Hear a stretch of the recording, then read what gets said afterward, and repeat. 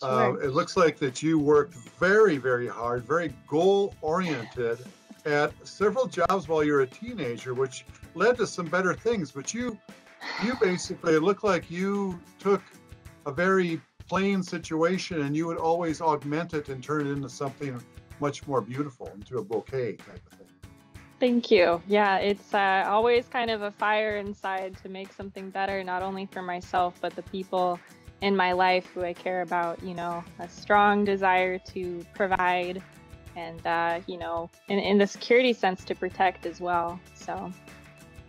Well, yeah, you mentioned that too, that your mom, I believe it was, that was involved in some research, basically older security, something probably from 20 years ago or something. Well, she was right? a crime analyst, so she was handling homicide cases in Portland, Oregon, where I'm from.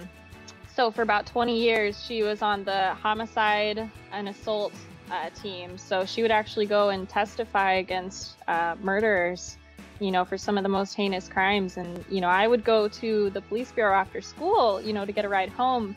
So I'd see she'd be working on these data sheets, and sometimes she'd even be staying late at work to do wiretaps. And what fascinated me was how these Excel spreadsheets, they were only using Excel then, would translate then into, justice for these families. And then she'd get cards and flowers and whatnot from these families. At least they have closure, that really struck me.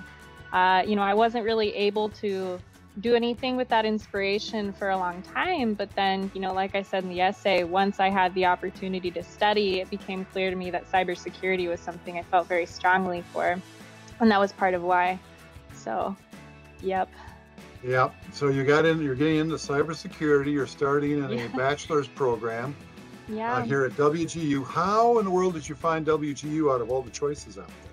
Well, so I had been going to community college, Portland Community College, and it was moving very, very slowly, So then I moved into a boot camp, and some individuals at the boot camp had mentioned WGU. So it was the first little, kind of whisper in my ear about it. And then I got my job, and then I also started volunteering for an organization. It's a nonprofit called Operation Safe Escape. And the individual who hired me, her name is Gabby, and she grew up in foster care and kind of had to struggle similarly to get into the field. But she had mentioned WGU, and she had had some friends with really good experiences, and she had gone to college, at a university in California, but she said she'd wished that she'd gone to WGU.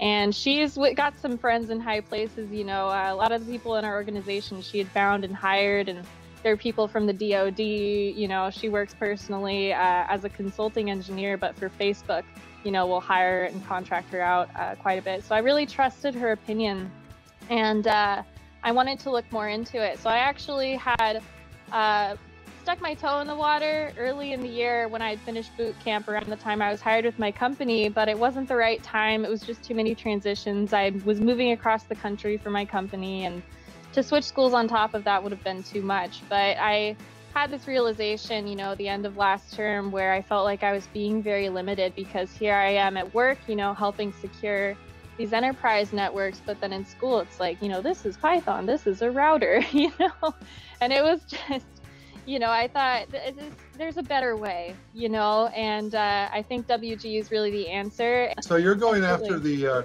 Code Your Own Path scholarship, and how did you find out about the scholarship itself? Well, really, I was just looking at the scholarships offered by WGU, and the Code Your Own Path really stood out to me because that's kind of what I did, so didn't have a lot of hope in my future for quite some time. But, once I found out this sort of passion and also maybe a bit of a knack for the tech world and security specifically, I felt like I could kind of code my own path, so to speak. So it was really just in the list, but it also was one that I felt most strongly I could resonate with and was most applicable to my journey.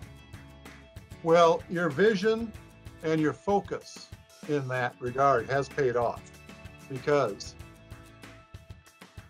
you have been awarded $5,000 for the Code Your Own Path scholarship at WGU. Oh my goodness. Congratulations. It's all right. Really sorry. That's wonderful. That's life-changing. I can't tell you, I wasn't sure I was going to afford the rest of my tuition, so Thank you. I really appreciate it. Well, Thank you doesn't cut it. well, I congratulate you. I congratulate you on who you are from reading your essay. If everybody was like you, it'd be a wonderful world. So thank you for what you do, who you are, and being a WGU student. Thank and you. congratulations.